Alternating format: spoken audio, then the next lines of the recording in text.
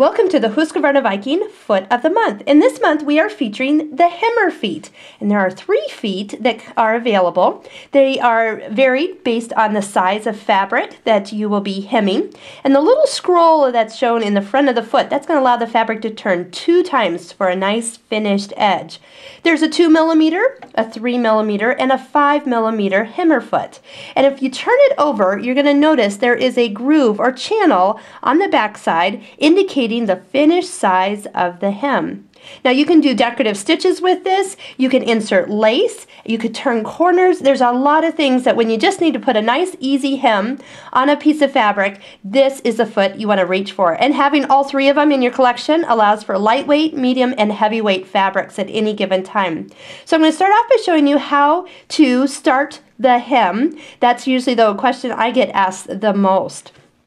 To get the hem started, you want to start by turning your fabric edge 2 times, once and twice, as small as your fingers can actually turn it.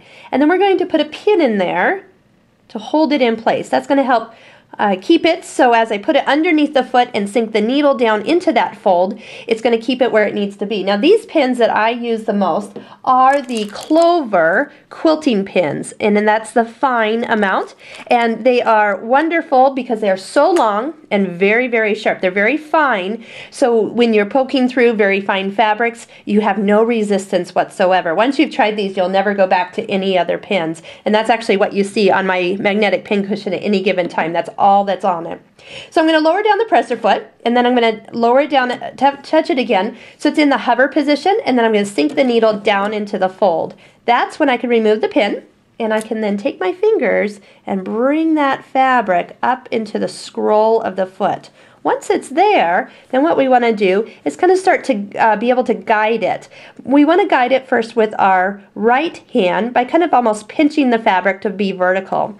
Next, sometimes people will want to try to swish it over a little bit more. What you want to do is actually use your left index finger to help it ease it in or ease it out if you're getting too much or too little of the curve once you get started here. So I'm going to take a few stitches. And you're just going to kind of find a place that you're going to watch for getting the right amount of twist to the fabric. And once you've got it, you can really just go for it.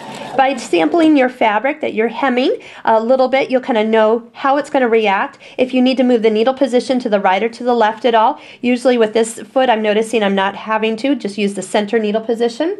And if you have some finer fabrics that you're working with, you might actually try using a straight stitch throat plate, and that's going to prevent the fabric that might get pushed down into the opening because there's only a single hole. Of course, if you're using that, you need to make sure you're not moving the needle position to the right or to the left.